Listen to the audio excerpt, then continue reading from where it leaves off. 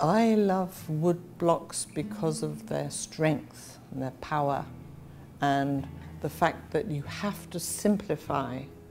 So you look outside and you see the mountains and you have a feeling and you can translate that feeling into its essence, into its very simplest forms. I can only make a woodcut from something moved me, so I can never do the same thing twice.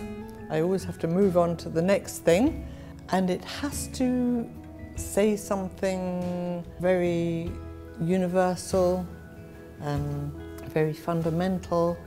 All my work is about nature, one way or another way, but I have to feel something before I can go to all the trouble of cutting a block, because it's quite hard work and it's quite slow.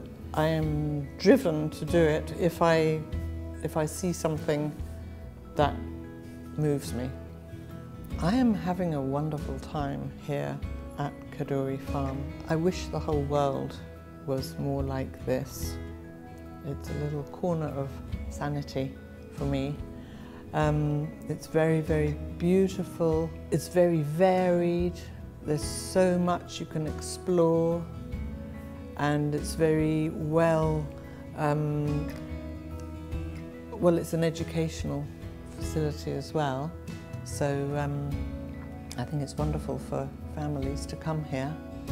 And for me to be able to do a woodcut here is very exciting. It's a great honour, and I can go up into the woodland and look at different ferns and palms and